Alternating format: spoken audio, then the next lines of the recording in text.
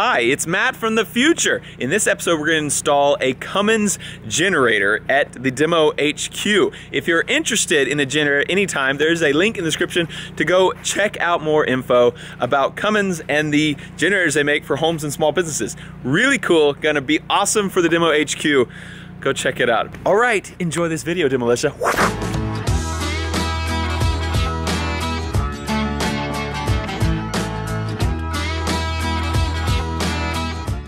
Welcome to Demolition Ranch. Welcome to Off the Ranch. I need to do some stuff though. I need to move this and that porta potty and that porta potty.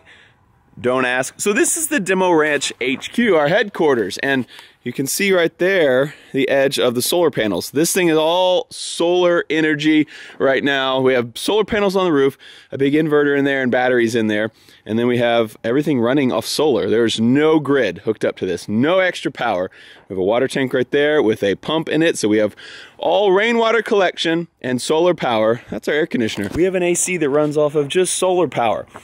Problem is, if you're using it a lot and it's a cloudy day like today where you can't see blue skies or you can't see the sun, then it's not going to charge very well. We actually have never run this thing dry except for one time when I left the lights on and the air conditioner on overnight on a hot day, and it drained it all the way down to zero. And so times like that or times like this, when you're using it a lot and it's cloudy, you will run it all the way down. You could possibly.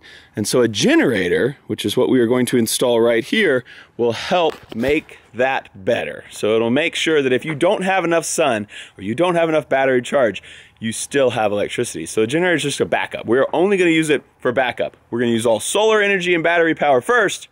And once that's gone, if we need it, we're going to have a little generator right here on the pad. It's going to be a propane generator. So we're actually going to bury a propane tank because I don't know if y'all know, but we do a lot of pew-pewing a little over there. And like, we've never accidentally pewed a little freedom seed this way. But like, the worry is like, what if our full propane tank got hit? Boom! So yeah, we're just gonna bury it just to be safe. A lot of people bury them anyway just because it looks nice, which it will look much nicer, not have a big propane tank sitting here. We're also gonna bury it for safety concerns. Probably back here somewhere, not really sure. I'll let the pros figure that out, but I think I need to move this and for sure that, so we can get all of our stuff in here. Never actually like tried to push a porta potty before. Oh, it's not too bad. Where am I gonna go with this thing though? That's the question. Yeah, everything's beautiful now. No, come on. Still not ready. I threw another battery charger on, a different kind. It's saying the battery's bad, which makes sense because it's just been weird since I've got it with this battery. So maybe it's not a parasitic draw, maybe it's just bad battery. Should be nice, be easy fix. Doesn't look like that old of a battery though. Okay, Chief's not gonna start right now. That's fine, I'll start him later, it's fine. We'll get a new battery, I'll be back. For those who don't know, this is what the inside of the Demo Ranch HQ looks like. A few things you haven't seen yet. We got a rug. This place is really shaping up. You can hear it's pretty echoey in here. It was even more echoey before the rug. So probably need to get like a pad under it too, and then start hanging some stuff on the walls to cut down the echo. It's just a big open room with a lot of metal shelves and stuff like that. Very echoey. There is some electricity coming in from the panels right now, but we're using so much with lights and the fridge and trying to charge the truck. I got it plugged into the wall now. So we're actually draining the batteries right now. We're not making enough solar from the roof to power all the stuff we're doing right now, which if we did that for long, we would need a generator, but it's because it looks like this outside. Very hazy and cloudy, very foggy out here on Demo Ranch. It's like 7:45 in the morning right now. Maybe the sun will come up and break through these in a little bit. It probably will. All right, I'm gonna go get a battery, and I think pretty soon the guys who are gonna install that generator should be here with the generator. And you're gonna like what we got today. It's pretty sweet. If you like this truck, you're gonna like that. If you like the 5-ton, you're gonna like that. If you like Earl, you're gonna like that. Ooh, the trucks have arrived. We got some heavy equipment coming in, boys. It's not really that heavy. I mean, it's kind of heavy, not like huge though. And there's the big mamma jamma, our new generator. I'll tell you more about it in a minute, but first thing, they're gonna get it unloaded and then they're gonna use this little mini excavator over here to dig a hole. He said as close to the building as he is allowed to put it, he will, so it's not like too far over there, not getting into this tree root system or anything. I think we're gonna put it right here. I'm actually a little bit worried about that tree. Look at this little baby skid steer. I love it. Okay, here's the generator, and what I was telling you guys you would like earlier, if you like Earl, and if you like Abel, and if you like Chief, you will also like this because of that right there. And for those who are like, what are you talking about? That's what I'm talking about. Right there. And these guys who are installing it today are not with Cummins, but they know what's up. Right there. And right there too. He's marked out where he's gonna start digging. Right there. It's gonna be our tank. Looks like we'll be clear of the tree, which is very good. Try to keep all the trees I can out here. And luckily down here, everything's pretty much nice brown dirt, just like that. We're at the bottom of the property where all the dirt kind of has flowed throughout rains and everything for hundreds of years, I'm sure, thousands of years. At the top of the property, the mansion is, it's all rocky up there. I don't know if this little excavator could do it. It probably could. We dug a big hole for the bunker, but we used a much bigger backhoe to do that. It's happening. Look how narrow that is. I was just talking about this little thing, this little bitty, tiny skid loader. Look at that little bucket on it. That's the cutest little thing I've ever seen. So he said this is really nice because he can get it into backyards. He can get this thing and that mini excavator into backyards, put people's tanks in there really easily because it is so narrow. I mean, it is half the width of my big skid steer. It's so cool. So I mentioned in Off the Ranch video that I was interested in getting a generator, and I didn't know anything about them. I was really just kind of fishing for information. Cummins, someone from Cummins, saw that video, and I think everybody knows I'm a pretty big Cummins fan because I rant and rave about Earl, End of World Earl, my 2012 4th gen truck. And then I got my 8.3 liter Cummins in the 5-ton, and then more recently I got the old 5.9 1st gen. And so I love Cummins, even though it's broken right now, but it's a battery. It's not Cummins' fault. I love them, and I think they realized that, and so they reached out to me and said, hey, we make generators too. And I did not know that. So they make diesel generators, they make propane generators, and they make natural gas generators. They make those for residential and small businesses. I will say, this generator was given to me by Cummins. I wasn't paid, so everything I'm saying, don't think that I'm saying it because I was paid. I'm just gonna tell you what I know, and I did get this generator given to me, and I'm having to put some money toward the install, but the generator itself was a gift on the channel. I wanna be forthcoming with that. And I'll tell you if it breaks, because I don't have to say anything nice. Well, speaking of nice, our front porch is shaping up too. We found that side of the road, no big deal. It's a recliner. So we can just chill out here on the porch and have a good old time. I just want one of these things. I think I need to buy a little skid steer. I think that one's too small for most of the stuff that I would want to do, and I don't have to worry about getting into backyards back here because we have a lot of space.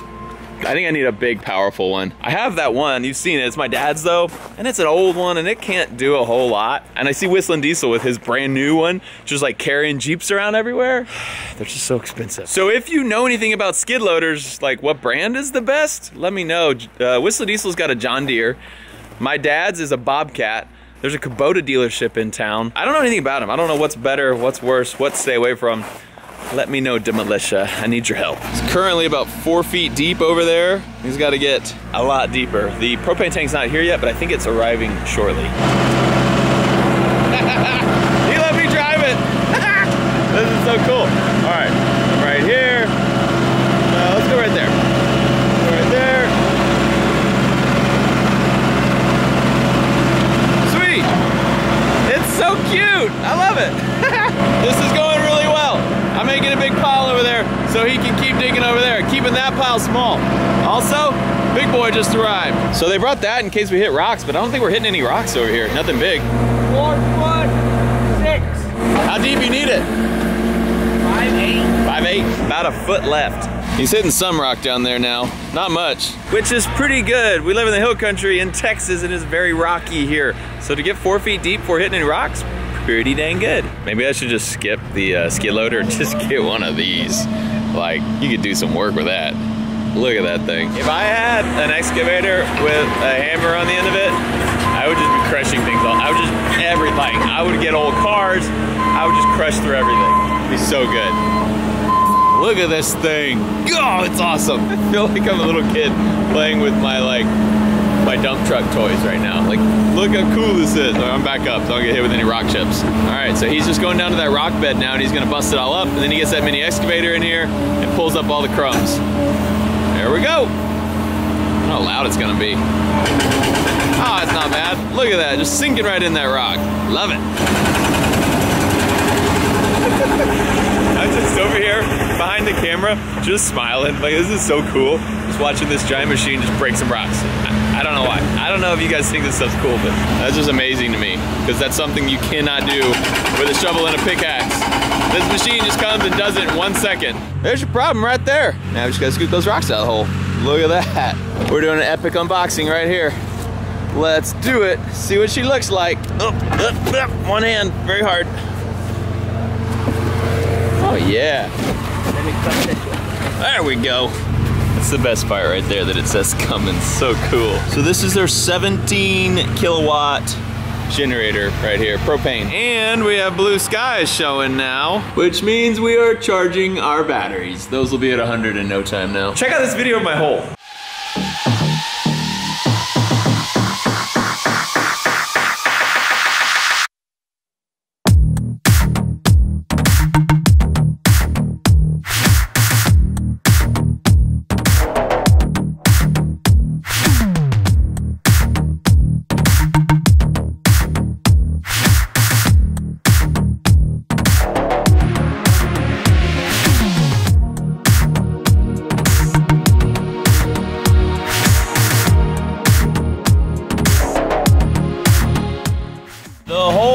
It's dug and flattened out.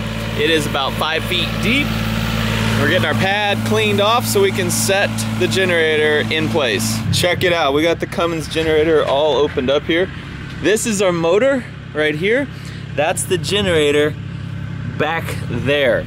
So actually, just kind of looking at this, I've never really ever looked at a propane motor, but it's kind of cool. So this is a 2-cylinder. There's a head here and a head here. You can kind of see some of the cooling fins on the head down there on one of them.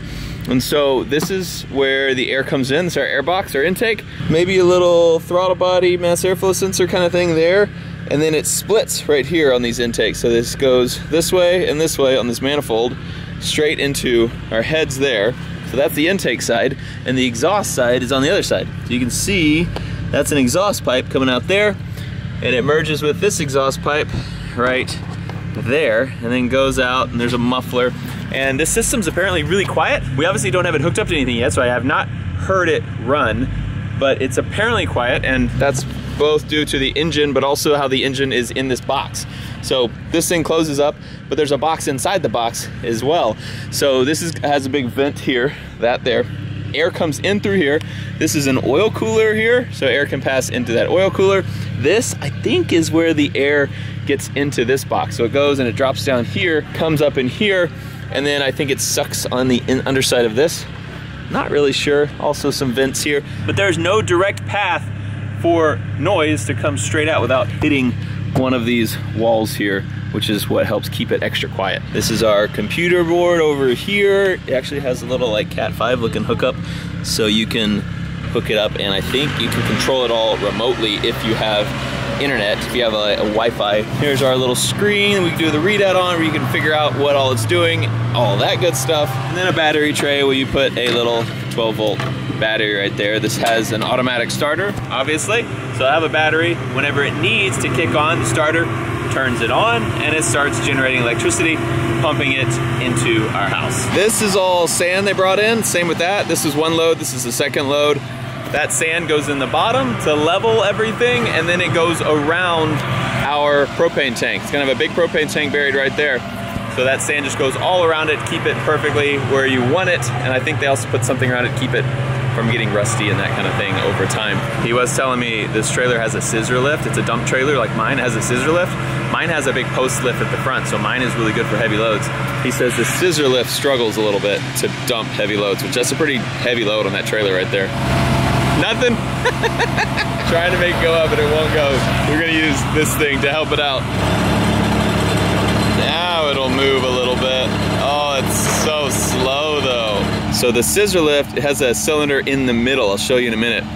Mine has a cylinder at the front, which has a lot more leverage. Should have got that Texas Pride trailer. That's what it's all about. Whoa. Also, you might be hearing something in the distance. Could be anything, I don't know what it is. So that is the scissor lift right there. Mine has a big 3-stage cylinder right here, so it picks up from that end. So I have leverage on my side that this one does not. Now that he got a lot of the weight up, it's able to do it by itself. And it'll dump the rest of the way. Okay, we'll be back out here tomorrow to finish this. The propane tank will be delivered tomorrow, and we'll start hooking everything up.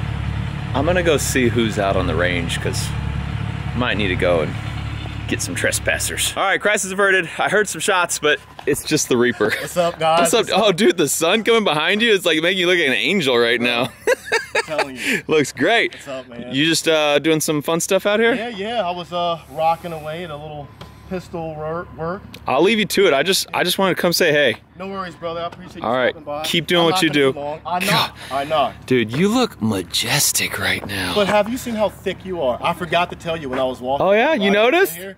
Dude, you got thick. Thanks, bro. I'm trying to look like you. Dude, no, I don't know. All right, Nick Irving, see you later. Appreciate it. Guy, he's so nice. Just wanted to show you guys, we are sitting at 100%. It hit it by about like 12:30, even though it was cloudy this morning.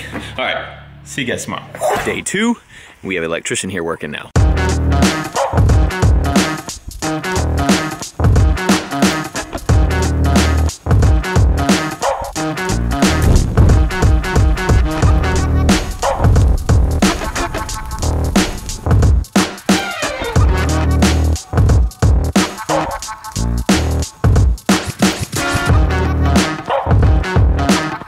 Two things. One, I need a crane on the back of a truck. That was super cool. Never really seen one like that.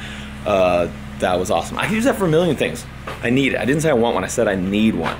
The second thing, tank is in the ground, and that little white bag they were putting dirt on, that's called the anode bag. And that thing hooks to the tank with a wire, and it does something to keep it from rusting. It's something like if you just put that tank in the ground, even with a nice coat of paint, it will still rust because every time it rains, it's gonna be sitting in wet soil. But something with that anode bag like takes the charge away, and so the water does not rust the metal. I don't know how it works, but it was really interesting. He was explaining it to me and I was like, I love it. I don't know what you're saying, but like, I don't know, it's really cool. I didn't know that. Propane tanks that are buried apparently need to have a connection to an anode bag to do something with electricity and electrolysis and rust prevention. So the PVC pipe you saw in Ben is right there, and that just basically shields our gas pipe. So it has this flexible tubing here that goes through that pipe all the way in this ditch, makes the turn, comes up, and comes out right here. And I was pretty impressed with how easily you can bend a pipe. He just got all hot and then it was just like a floppy noodle, and he made that thing exactly how he wanted it. So that'll come out there, it'll connect into there. You can see the electrician finished everything up here already. Power goes straight in there. And then it comes in through this pipe up to our inverter, which is obviously not all wired yet. The electrician is not done. Done on the outside, not done on the inside yet. Also just realized that I had forgotten that you guys aren't gonna see this video for a couple months. Right now it's December, mid-December. We're like a week out from Christmas. So that's why my first gen Dodge looks like it does, and not like I assume it'll look in 2 months. That's why this room probably looks different than it will in 2 months. That's why everything is different right now. I just totally forgot that I was filming this video, but you guys aren't gonna see it like tomorrow because we have to hold it, because that's what works best for Cummins. But the benefit there is it's not like we're gonna put this in and be like, it'll probably be cool, guys, because by the end of this video, I will have had it for a couple months and be able to tell you exactly everything about it, which is pretty neat. All right, we're gonna finish installing it, and then I guess you guys will get fast forwarded a couple months in one episode, which will probably be a first for Off the Ranch. We're gonna do a little work, fill in the hole. That'll just help get it nice and solid in there. We're not gonna fill it all the way up right now. Just getting it to where it won't be moving around, get it settled, and then we'll finish connecting it all together. Check it out, it's the electrician's truck. Not a Dodge, but still a Cummins. Electrician has everything hooked up in here, closed up. We're done on the inside. Tank is about half buried. They got all this on there. This is a box, so that will hinge open so we can get to it, check the levels of the propane tank and everything. And the propane tank is full. It was filled just a second ago. And this thing's about 99% done over here. The only thing left to do is a little bit of programming on both the generator and the inverter, basically telling this when to turn on, telling the generator when to turn on, that kind of thing. We want it to know, like, when we get down to this level of battery, we want the generator to kick on.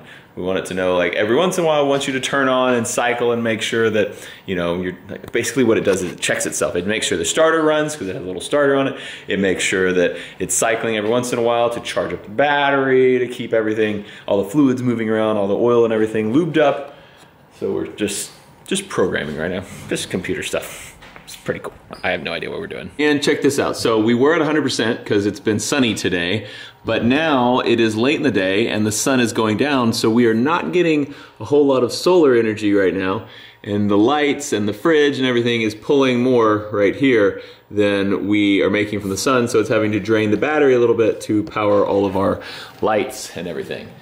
But when we kick the generator on, we will be making electricity again, and then the batteries won't be draining. So we're gonna kick that generator on, we're gonna flip a breaker, and then we should start putting electricity back into our batteries in a minute once the generator kicks on. She is running. So cool. Intake there, exhaust out here. We just did it, but I wasn't filming. We did a hard shut. We did this battery disconnect, so that makes it like the batteries are dead. It just cuts them. So we did battery disconnect, all the power went out, and then this thing kicks back on because the generator, it just switched over to generator power. It was running fine. So now I'm gonna do a different test. I just turned on the heater in this building, and we're gonna drain this battery. So just the battery power is gonna be running tonight. And we're gonna come back tomorrow when the battery should be very low. And you can see right now, the heater over there is kicking on. So we are using a lot of energy. You can see we're back up to 99% because we ran that generator and we were messing with it. Ran that generator, got up to 100. And now I'm gonna drain the battery all the way down overnight. We'll come back tomorrow morning and play with it with no battery power. Hey, Demolitia, 9:30 at night. Came back over to check it out. System's totally dead. I actually just turned it off because it was alarming. The system's not totally dead, the batteries are drained. So everything was off, all the lights were off that I left on. So we're gonna come back out here tomorrow morning, start up that generator before the sun comes out and shines on our solar panels. It's the next morning. Let's see if we can get this system up and running again. Okay, so last night when I was up here, it said 0%, but when we turned it on today, it says 25%. So I think it just said 0 because once it gets to 25%, it cuts, so you can't use it anymore because they don't want to drain the batteries all the way to 0 because it's bad for them. So we just turned it back on. It's at 24%, but it's draining because we got the lights on and everything. And there is some sunlight coming in, but we're using more power than what the sunlight's doing. So the generator just kicked on. It takes a second, and then it should start flowing power from this grid to charge our batteries. So it just called for the generator, and we are pulling tons of power from the generator now. So that's what our solar is generating because it is early in the morning and we don't have direct sunlight yet. That is what our generator is making. And so we're using this much. I turned on everything here. So I got the heater on, the fridge on, the lights are all on. So we're using that much to power all of our stuff here, and we still have this much left over to go back to the batteries. So now we're doing 4.5. It's still going up on that generator. Dang, we are cranking electricity into those batteries. Super cool. This thing's been going for 5 minutes, and this thing is ramping up. Now we're at 7.22 and climbing. It just keeps getting higher. We're already at 31%, so we've gone up, well, we're at 24, so we've gone up 7% in like 5 minutes. This thing is a 17K unit, so it should keep going up, but batteries are cold this morning, and it kind of has to start up slow is what he was just telling me. So 7.3, we are cranking and still using, I mean, we got everything turned on in this building just because we want to put a huge load on it. So using that much energy right now, but we're still putting 5K into the batteries. We're at 32, look at that. Oh, hey, welcome to the future. My name is Future Matt. you guys just came from the past. A lot of stuff's different in the future. For one, it snows in Texas now. You can't see through those blinds, bro. Like a lot of snow in Texas. The future's insane, guys. Y'all are gonna love it. The system has been working really good, especially on days like today, when our solar panels are covered in snow, so they are not working efficiently at all. You know what doesn't care about the sun and snow whatsoever? Cummins generators. Everything in here is currently being powered by the generator, and the generator is also charging our batteries. I will say I'm a huge fan of solar, and I'm a huge fan of having a generator. God, it's bright out here. The snow out here, it's crazy. There's pros and cons to both. For one, once you get everything set up with solar, it's free. The problem is you can't always count on solar. Usually it's fine, and 9 times out of 10, we are totally good with solar powered. But in the last few days, it's been cloudy a ton, and there's been snow on this roof, which I could go up and I could clean that off. But you know what a Texan doesn't want to do is climb up on a roof that's covered in snow. That's not really our forte. So the best of both worlds is having both worlds. We have solar for the normal days where it is blue skies and direct sunlight charging up our batteries. And then we have a generator for those times it is not. That's where I think the generators are so handy. They are there when you need them. These Cummins generators, they're engineered, they're designed, and they're manufactured in Minnesota. And then licensed Cummins dealers will come out and install them. So those guys are all driving Cummins trucks. They are not employed by only Cummins. They are just licensed through Cummins to install their products. They also can install other companies' products as well. So the fact that all those guys were driving Cummins trucks, I think should say something. And this Cummins generator is made by the same company that makes those truck engines, just a different division. This is their home and small business generator group. Link down in the description below, go check them out. I think it's gonna be super awesome having that here at the Demo HQ, which is our total off-grid little building over here with solar, batteries, and now a backup generator. We're not relying on any power company to give us power. We have all the power we need right here.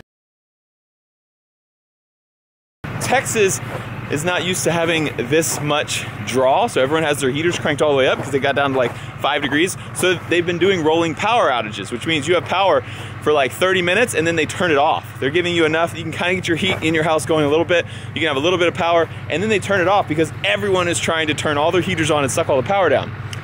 So we've been losing power a lot at my house. Where we have not been losing power is here at the Demo HQ, because we have solar on the roof and we've got a generator in the back. The question is, how will it work in the cold? It is currently in the 20s right now.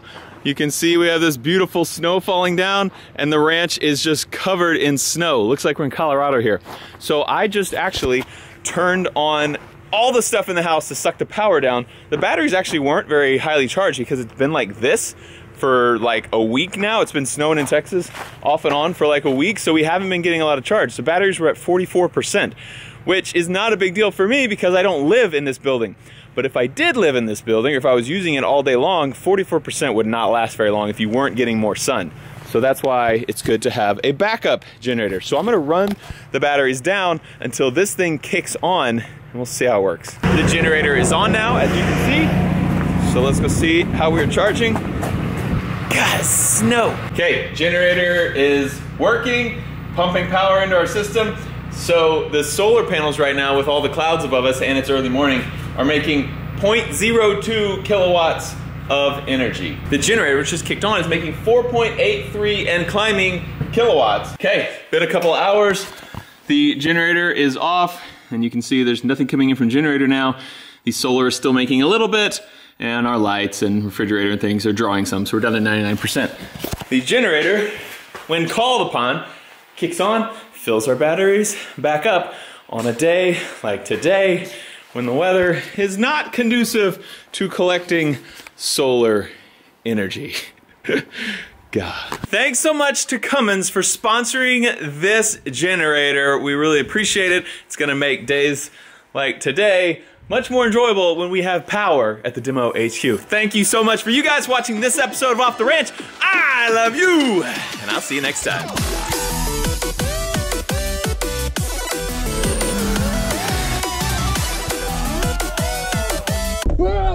Oh. Hey, what camera is that? Number... Shut up! Don't tell Mayor.